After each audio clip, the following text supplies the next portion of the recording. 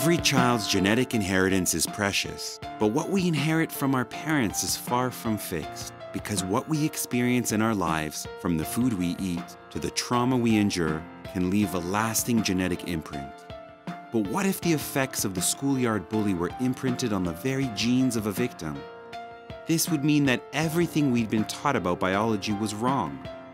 It would mean our genetic legacy wasn't fixed at birth, but instead is flexible and fluid. Seemingly inconsequential events, like the food you ate for lunch or the stress of your morning commute, can change who you are and even the genes you'll pass on.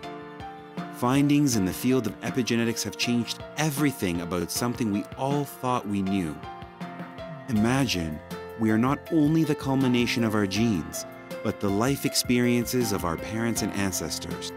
In a single generation, the way our genes behave can completely change, promoting greater health and well-being or causing disease.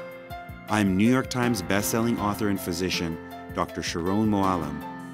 In my new book, Inheritance, I explain the new frontier of inheritability, because our genes don't easily forget.